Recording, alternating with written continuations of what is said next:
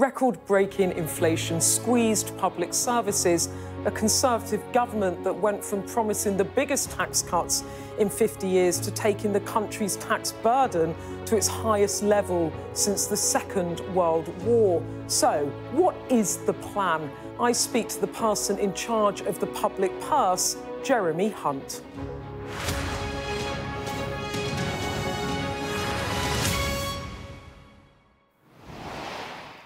Hello and welcome to Beth Rigby Interviews. Just last week, we saw the new Chancellor deliver his autumn statement in an effort to restore stability and confidence in the UK finances. But the political skill of Thursday's statement can't detract from the hard reality of what people are about to face. With squeezed public services, rising taxes, plus soaring food and energy bills, the cost of living crisis has its grips firmly on this country. The washing machine I'm having to turn off now and I'm not using it. The cooker's now turned off at the wall and I'm not using it.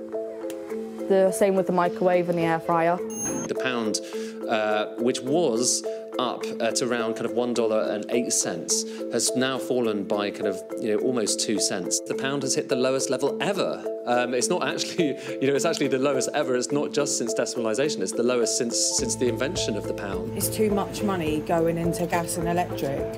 What is it, you feed your child or you don't feed your child? I want to be completely frank about the scale of the economic challenge we face. It's a historic moment for inflation because it's got up to the highest level that we've seen since the 1980s. Have a look at that. 11.1%, higher than economists had expected, highest since 1981. We need to take decisive action at home to get our borrowing and debt on a sustainable trajectory.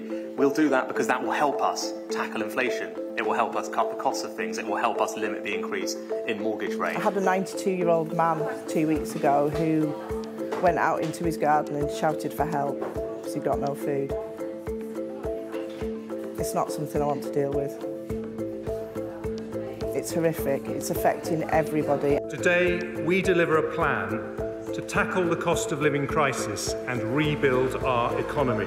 But it means taking difficult decisions. There just isn't enough money to go round, basically. I'm doing more hours, so I'm doing like 60 plus hours a week, and it seems to be going in taxes. And it still just isn't enough. I sat down with Jeremy Hunt to ask him the tough questions about the future of our economy and the future of the Conservative government. Chancellor, thank you very much for joining us on the show today. And I want to start off with you as an MP for 17 years. You've been a cabinet minister on and off for the best part of a decade, and you know all too well, better than most, that economic competence is central to the Tory party brand and what voters associate your party with. Isn't the truth that what has happened recently and a bit beyond that has damaged that reputation, that it's taken a hit, and that actually your reputation for economic competence is in tatters at the moment? I think that's overstating it, but I do accept that, we've had a rocky period in the last couple of months. I wish that we hadn't had what happened with the mini-budget and all the turbulence that happened there. But you're absolutely right. I became a member of the Conservative Party when I think I was 20 years old. Because I thought ours is the party that takes the tough and difficult decisions that mean that we can be a prosperous country, can pay for the NHS, our schools, all those things. And I think the Conservatives are the only party that take those decisions. And that was really what I was doing on Thursday. I was saying that we all know how difficult it is, but if we want this to be one of the most prosperous countries in Europe, we've got to face up to the challenges we face, and we've got to do it square on. And so I hope British people who, won't have liked seeing their taxes go up, will have been worried about some of the cuts in the growth in public spending. I hope they understand the purpose of this wasn't just misery for misery's sake. It was to make sure that we really have that bright future that everyone wants. And Chancellor, I'm going to get on to sort of more of the detail of the autumn statement, some of the decisions you made. But also the British people would have been watching that mini-budget thinking, hang on a minute, part of this has been caused by the catastrophic budget, mini or otherwise, that was unleashed just a few weeks earlier by Kwasi Kwarteng. It was, if you like, the most catastrophic moment, I think, in recent political history, and certainly for the Conservative Party economically. Do you accept that the party is responsible for that? This isn't just about global economic headwinds. There was a domestic element, and it was self-harm by your party that has put the British public in this situation. Well, I accept that there was turbulence, and as I say, I regret it. But we reversed those decisions. I did it within 3 days of becoming Chancellor, and I think just 3 weeks after they'd originally been announced. And the money that matters to the country is what we have to pay to service our very big national debt. And the rates we pay for that are now below what they were before the mini-budget. So I think the long-term challenges we face are really the same as Germany, which has had a bigger downgrade in its growth forecasts, Italy and France that are restricting their borrowing, America that's seen higher increases in their mortgage rates. And this is really because of the pandemic and Ukraine. It partly is, but there was a domestic element in it, and you're actually not denying that, you're accepting that. How much damage did Liz Truss and Kwasi Kwarteng do to the economy in number terms? Well, as I say, I don't believe there was a long-term impact because the measures they introduced were reversed so quickly. I think what the world wanted to see was that the United Kingdom was not going to spend money it didn't have and was committed to repaying its debts.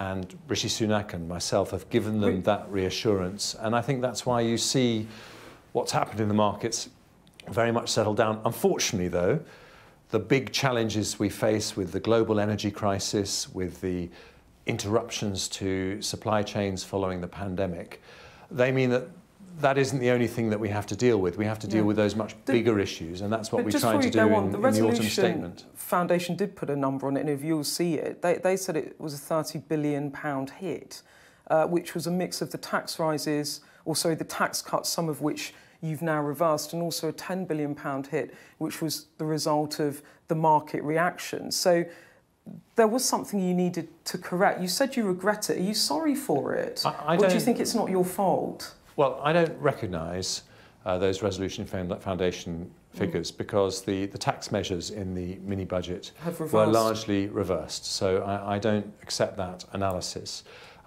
Look, I take responsibility for the British economy under my party's management over the last 12 years. And if you look at the bigger picture, in a 12-year period in which we've had 3 enormous shocks, a global financial crisis, a pandemic, and a global energy crisis, we've actually had the 3rd highest growth in the G7, faster than France, Germany, faster than Japan or Italy. And so I think overall, that is a very creditable economic performance, which I think is what people expect from a Conservative government. I'm going to ask you one more thing, and then I'm going to move on. I asked the Prime Minister whether he'd apologise for what happened, given the turmoil it caused and the anxiety it caused people. He declined to do that. Would you like to apologise, or do you think that that is something you don't need to do, that regret is enough? Well, I think in politics, actions speak louder than words. And I became Chancellor. Within 3 days, I had reversed those measures in the mini-budget, and very soon after that, the money that we have to pay as a country to pay for our national debt went down to the levels of the mini-budget before it. So I think we have demonstrated that we think what happened was wrong. We've corrected it, and we've put the country back on the right track. OK, well, let's move on to the UK economy and growth. Now, in your autumn statement, you said your priorities were stability, growth and public services. But the elephant in the room to all of this is Brexit. We don't talk about it much. It's almost become a taboo subject. Journalists aren't even allowed to really ask questions about it without feeling like you're somehow attacking Brexit. But it's hurt the economy. What do you think the hit to the UK economy will be because of Brexit? Well, Brexit was a change in our trading relations with our biggest single trading partner. I've always believed, in fact, I believed even before the Brexit vote, that we could make a great success of Brexit. I think there's no reason why we can't be like... You weren't a Brexiteer. No, I was worried about the constitutional risks, but economically, I've always believed we can make a tremendous success of it, and we can be like Canada or Australia or Japan, smaller countries that absolutely thrive outside a big trading bloc. But let me answer your question. It is a change. Well, I don't accept that Brexit is the cause of the big economic difficulties we face. And let me give you an example as to why I don't accept that. You know what the OBR figures are on this, but though, let me answer the question, Beth, because Germany has seen its growth forecasts downgraded by 4.8%, compared to us who've seen our growth downgraded by 3%. So you're seeing countries like Austria, Netherlands, Italy that have higher inflation than us. What we're seeing are global factors that are causing a shock to all major economies. I know, but people watching this are worried about their own household incomes and their own economy and economic growth in the UK. The OBR, what has the OBR forecast? You know this about Brexit. Well, the OBR say that absent other changes in, I think it's a decade's time, we will grow less fast than we would have done. By 4%. But, yes. It's 4% medium-term GDP, 4% lower than it otherwise would have been. Yes, absent other changes. And my point is, I think that there are lots of things we can do. Actually, things that I announced in my autumn statement when I talked about us becoming the world's next Silicon Valley, using Brexit freedoms to make sure that we change regulations in areas like the development of new medicines, or artificial intelligence, or all the really big things that are going to shape the 21st century. Actually being able to set your own regulations means that you can do some of those things in a way that wouldn't have been possible inside the EU. But can you fill the whole of the economic scar in? Can you fill the whole? More than. Okay. And that's because in the end, Brexit is a choice that Britain as a country made. And whether we make a success of it or not is a choice that we now have to make. And what I outlined on Thursday for families up and down the country who are worried about their mortgages, worried about the shopping bills, some short-term help, but also a long-term vision as to how we can be a very successful country. Just, if you allow me to, let me just go back, because the 4% of GDP, you're a Chancellor that's desperately needing growth in order to grow the economy, to increase the tax takes, to cut our taxes, to increase spending in public services. Growth is central to all of that. We all know that. How much lost income and tax revenue does that 4% over the medium term add up to? You'll know the figure.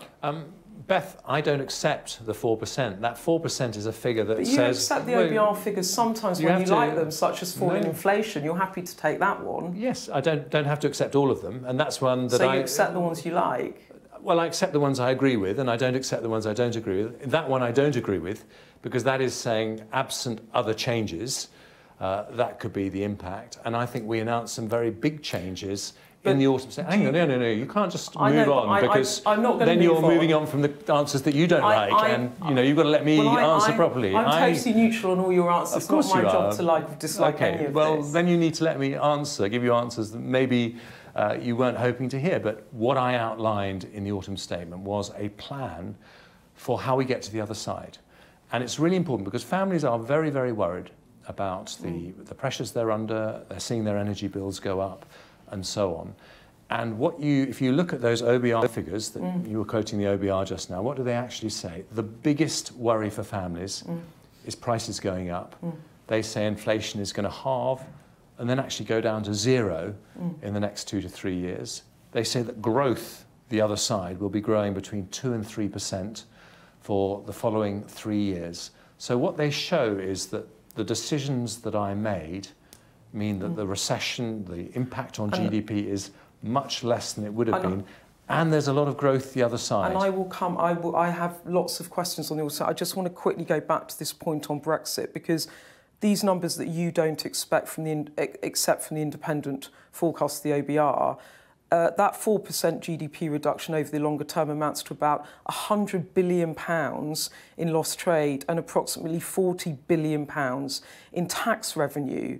I mean, people watching this will say, did we vote to become poorer because of Brexit? They might conclude that you have not made a success of this. Well, do you accept those figures, or you just do not accept them? No. I think I've said to you probably 3 times now that those are what the OBR project if we don't do other things to take advantage of the opportunities of Brexit. And what I announced on Thursday are the things that we are going to do. Let me give you another example of one of the things that we are absolutely determined to do in order to make a success of Brexit. People are worried, and a lot of people who voted for Brexit are worried about high levels of migration. And what we've said is that we want to use the moment of Brexit to move our economy to become a high-skill, high-wage economy so that we have less dependence on migration.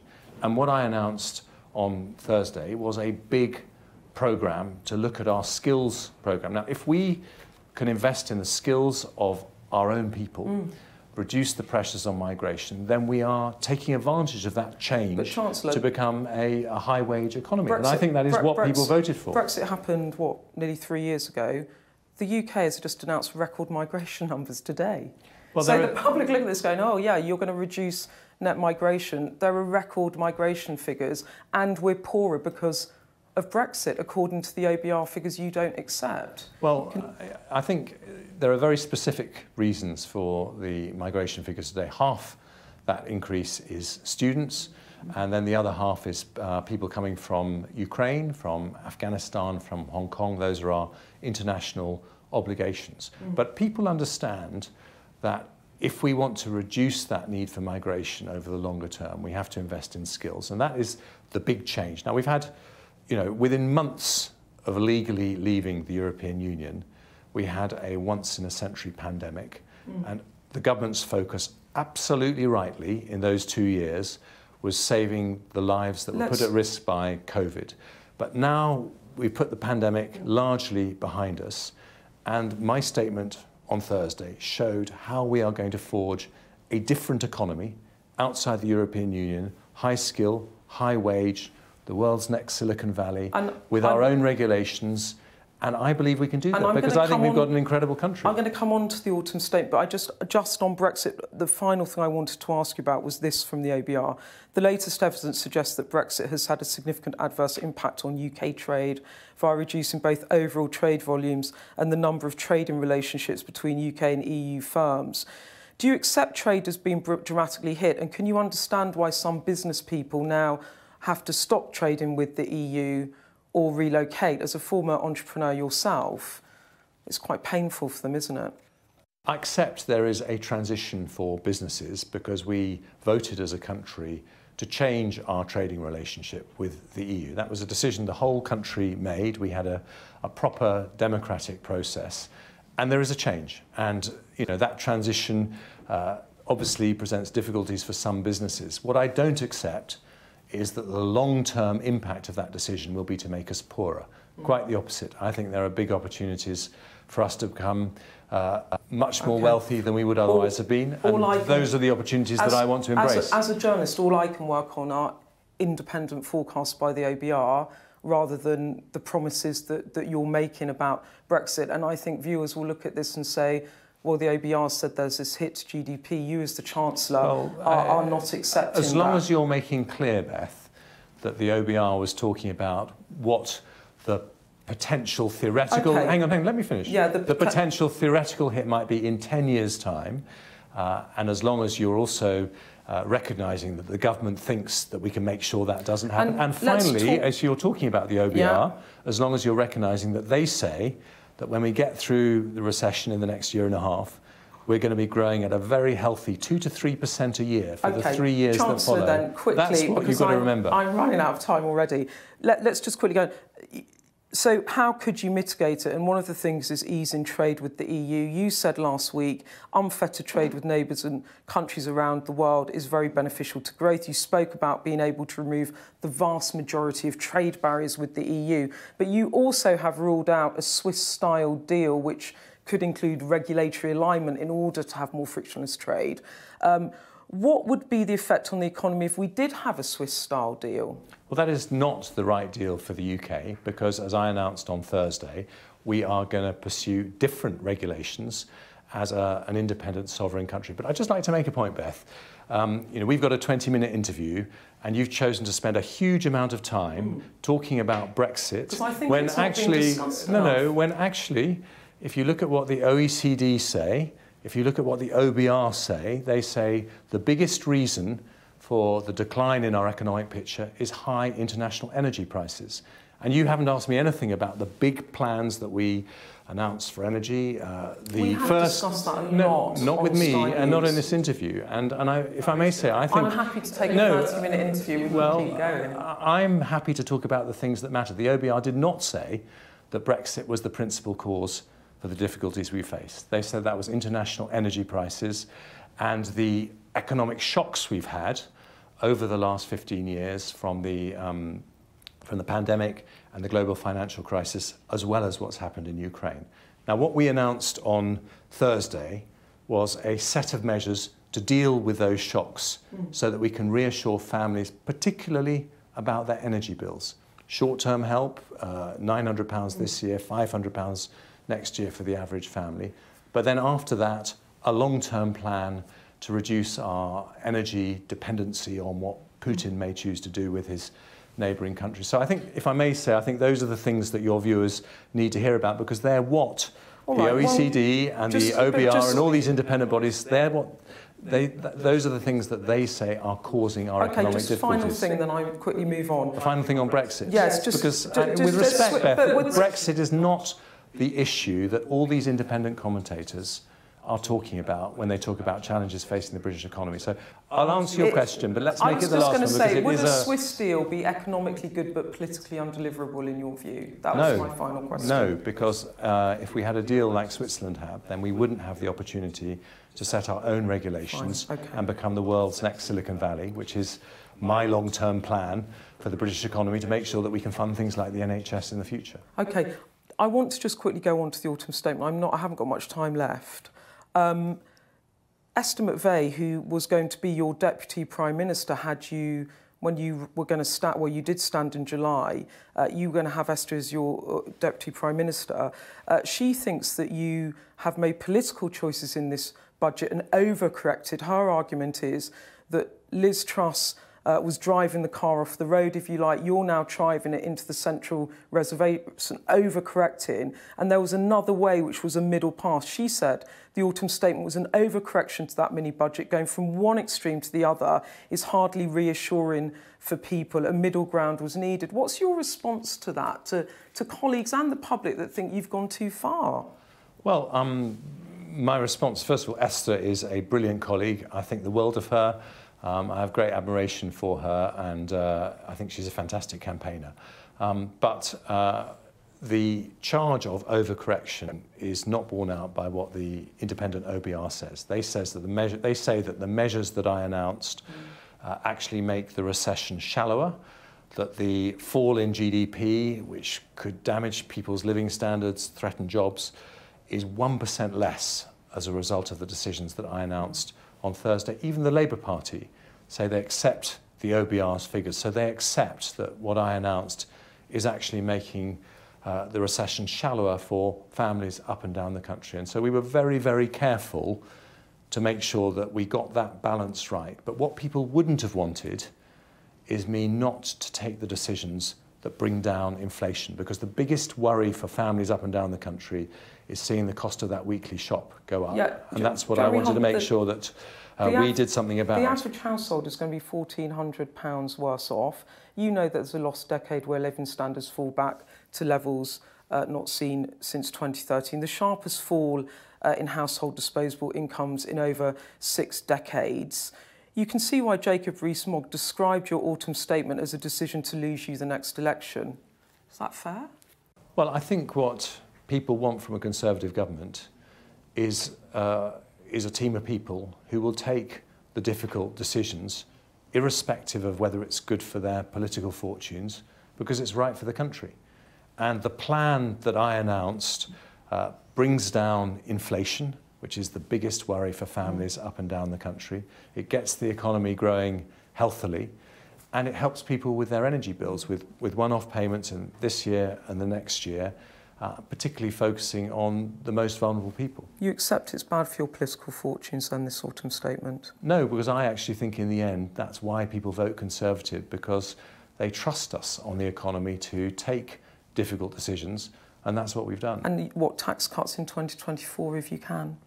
Well, I would like to bring down taxes as soon as it's responsible, but as a Conservative faced with a choice between sound money and low taxes, sound money has to come first, because inflation eats away at your savings, it eats away at your salary far more insidiously even than taxes. Chancellor, final question, because how can I not ask when we are sitting on the site where HS2 will be built, talking about sound money, and I don't want to turn this into the Esther McVey interview, but Esther McVey's also spoken about HS2, arguing that it's too expensive. Many of your colleagues, you know, have made that argument as well. You no doubt will tell me it's necessary for boosting productivity and levelling up. How much is it going to cost?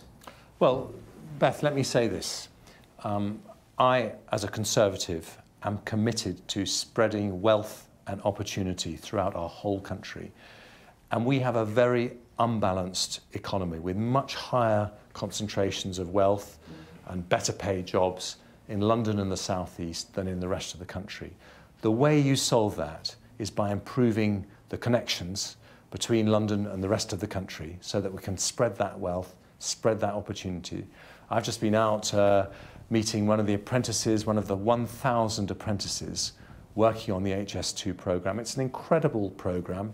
What we're seeing from it is already investment is happening in Birmingham and in the West Midlands as companies anticipate the uplift that's going to be created by HS2. So my message from last Thursday was, yes, this is tough, but we aren't going to compromise on the really big projects that make a difference to our economy, and HS2 is one of those. OK, Chancellor, thank you so much. Thank you. Jeremy Hunt there in Coleshill near Birmingham. And if you scan this QR code on screen right now, you can watch all of our interviews online and all of the previous episodes of the show. And you can also listen to the Beth Rigby Interviews podcast by scanning that QR code on your screen now. A new episode's available each week as I take a look at the highlights of the interviews, and there's some extra bits and pieces in there too as we talk through politics more generally. That's on the Sky News app or wherever you get your podcasts. Give it a try. Well, that's all for today's show. Thanks so much for watching, and thank you to Jeremy Hunt for giving us some of his time. Next week, we're going to be back on Tuesday at 9 o'clock for a one-off special show that you won't want to miss. So I hope to see you then.